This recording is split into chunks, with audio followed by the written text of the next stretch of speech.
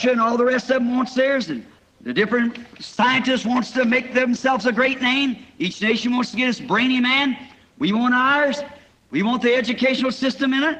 We wanted denominationalism. That's just exactly what we got. That's what you did. That's what you wanted. That's what God gave you. Now what are you going to do with it if you got it?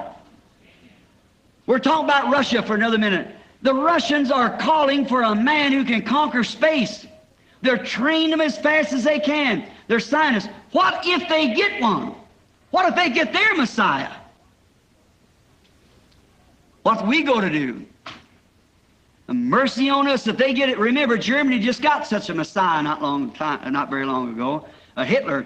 We know what it done to them. Now, what about the church? What kind of a Messiah is the church looking for today? The church has cried the loudest. So what we hollering about a Messiah? What are we hollering? Revival in our time. Back this, that, and the other. What are they looking for to do it? What more do you want? What does the church want? Anyhow, we've already got it. God gave it to us. It's His promise for this hour. We look in the Bible, we see it every fourth in the Bible. Anointed ones come on and made that word live again, right in the hour, for that hour. And we've got the Messiah. This is Him. The Word. In the beginning was the Word, and the Word was with God, and the Word was God, and the Word remains God.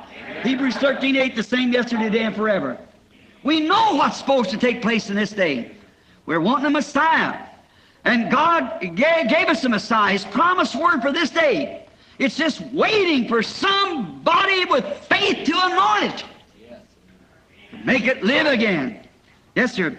It's a real Messiah. It's the Word of God, which Jesus said, both heavens and earth will pass away, but my word shall never pass away.